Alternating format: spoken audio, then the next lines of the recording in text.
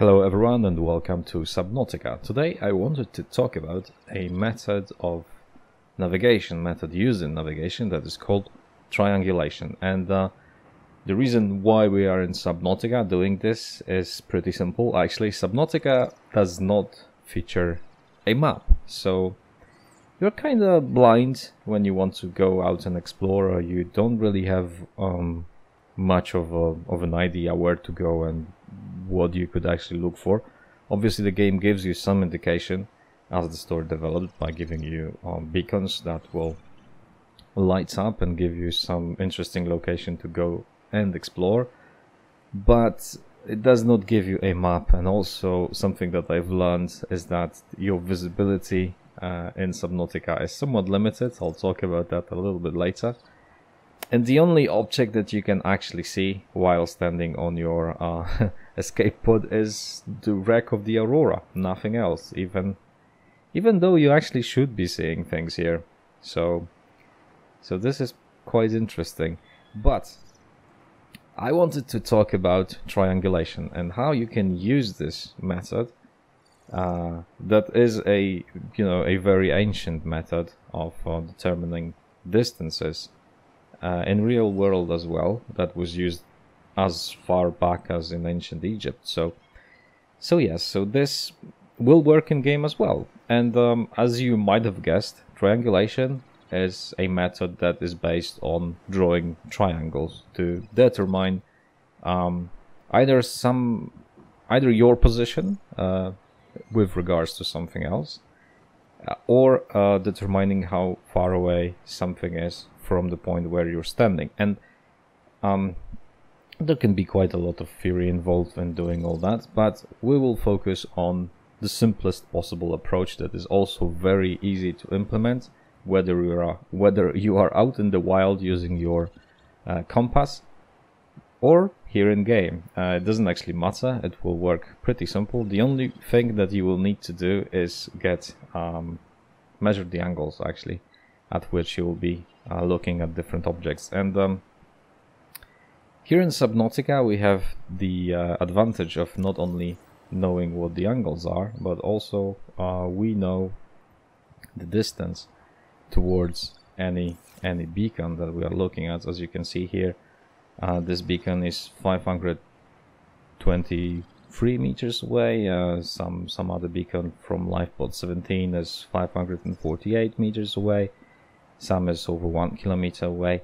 So normally you obviously don't know what the distance is to the point that you would like to, for example, know the coordinates of. So you would be measuring angles only from two different points.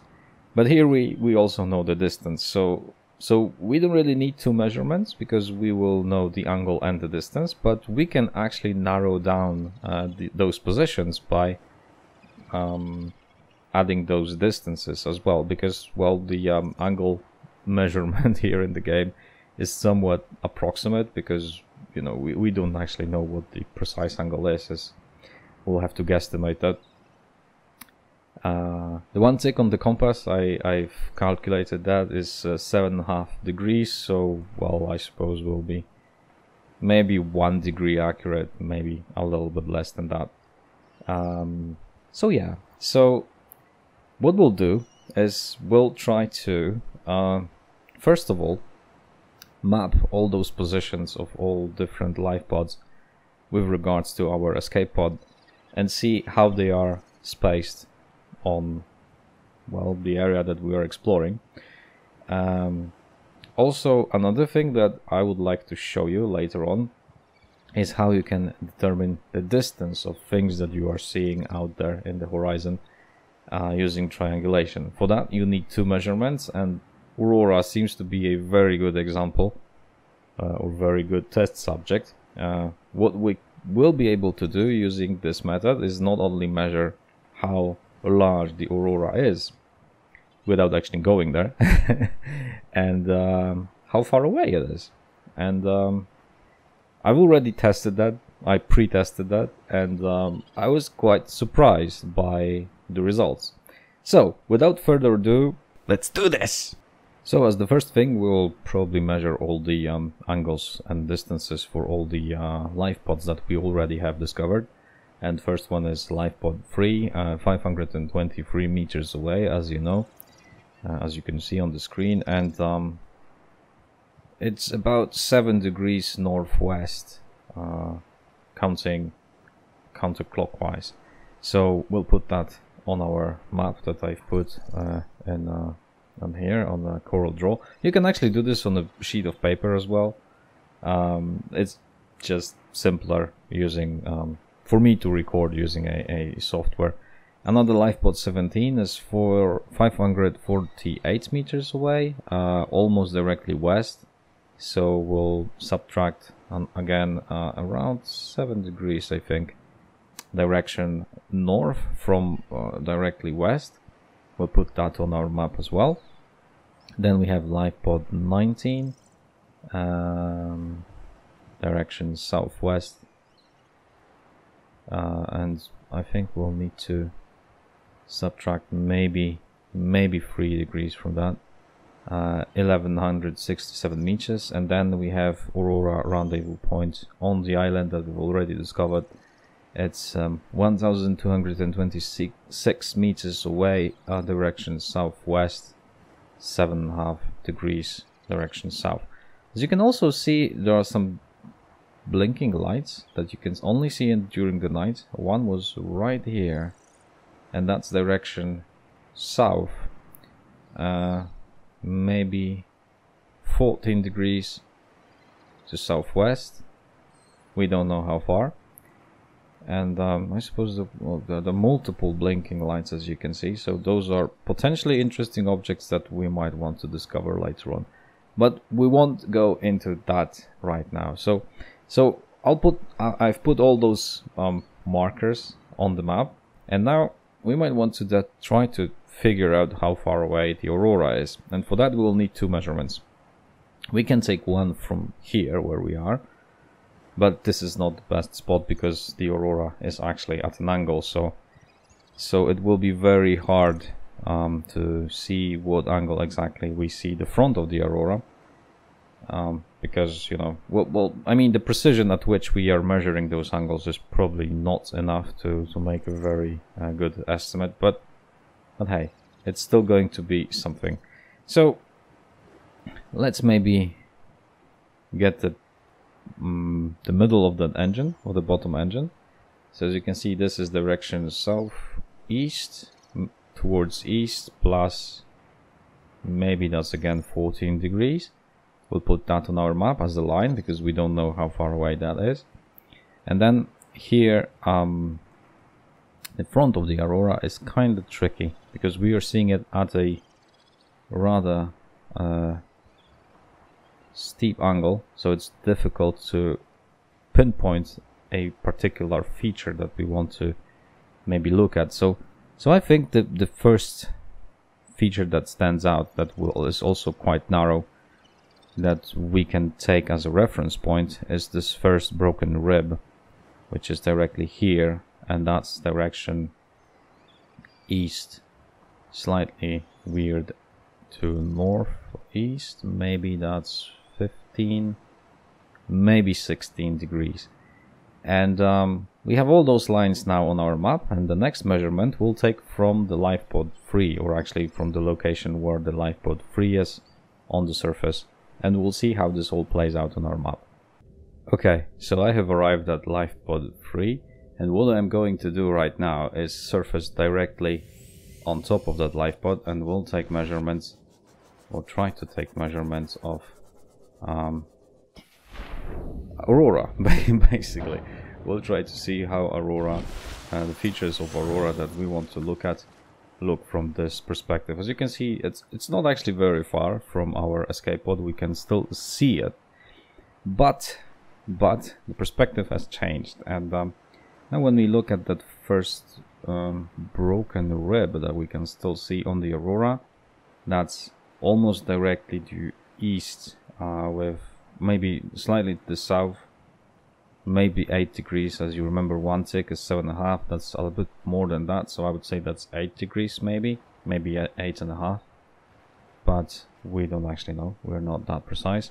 And the middle of the bottom engine is southeast minus 2, almost 2 ticks. That would be 14, 13 degrees maybe, something along those lines. As you can see, we are not extremely precise about that because, well, we don't have the means to be that precise without really overdoing things, but I think this will be enough. So now we can actually use this to plot the position of the aurora on our map and see how large it is. So let's do that. Okay, but you might be thinking this is all fun and games, but we haven't discovered anything new so far. We already knew where the beacons are, and the aurora is the first thing that you actually see when you start the game, so what's the point of using this method? And here I found a wreckage that I think I haven't been exploring so far. I mean, I definitely haven't been inside, and maybe for some reason I don't want to go into that thing right now, or maybe I don't have the necessary tools. Maybe I don't have the laser cutter or whatever that might be that I would need to get inside. And I don't have any beacons that I can leave here, so I can easily find this location later on. And here is where this method is actually pretty useful, because all you need to do is find any 2 known beacons that you have already marked on your map or know about, or any new areas or spots, whatever, doesn't really matter, something that you know, and just look at the angles. And here I have life pod 3, obviously we're somewhere further out, that is 439 meters away. We'll use this distance to narrow down the angle measurement, as you know, because it's not very precise. And we see that the angle at which we are seeing this life pod 3 from our position where we are currently is southeast, maybe minus 13 degrees. So to be a little bit more precise about that, I'll just leave the seam off, move away from that biter as well, and let's repeat the measurement. It's southeast minus 7.5 and half of that, so that would be around maybe 10 degrees. And then you want to get another measurement from something that is relatively far away. You don't want the angle to be too narrow, because obviously that will be increasing your measurement error. So life pod 19 looks okay. We'll take that as our reference point. Life pod 19 is 1593 meters away, and we see it directly south minus 15 degrees to southwest. We draw that on our map, and we have the exact precise location of this particular wreckage.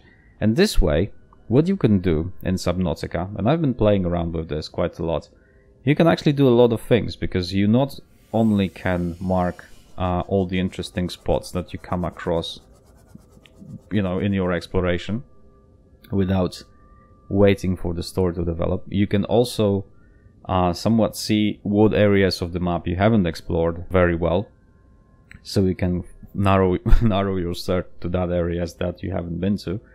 And if you're really dedicated, what you could actually do is you could actually make a map of every biome, because there is nothing stopping you from, you know, moving every 100 meters or so and marking all those interesting looking places, or marking the shoreline or whatever. Actually, if you're really dedicated cartographer, you could technically draw the old school way the entire map of Subnautica, of the playable field here in Subnautica.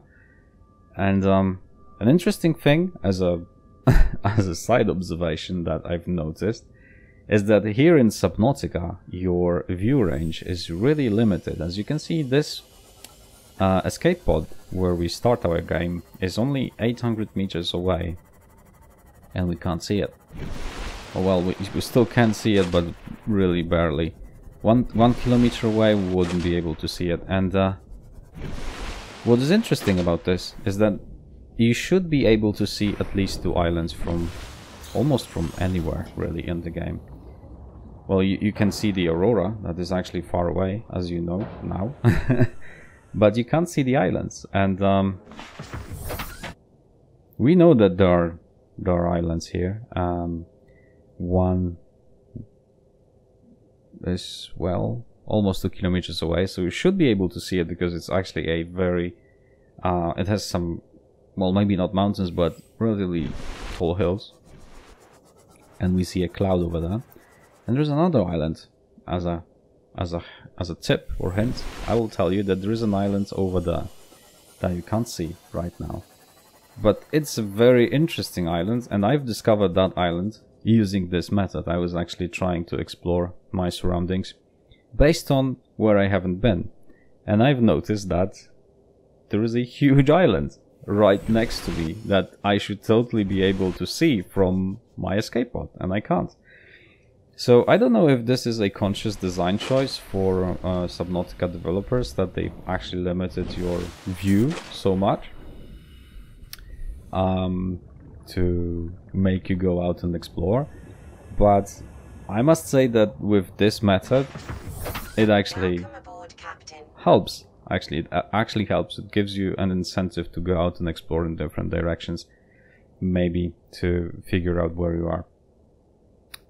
As a side note, I know that you can technically probably download a mod that will add a map to Subnautica, but I think this way is just more rewarding and more fun, frankly. So thank you very much for watching. I hope that you've enjoyed, and maybe you even learned something new. And if you did, please consider liking this video. If you are new to my channel, please consider subscribing. I would also like to thank Joe Loffen, Luke, Shirax, and all my patrons on Patreon for their amazing support. My name is Mark Frim, and I will see you next time.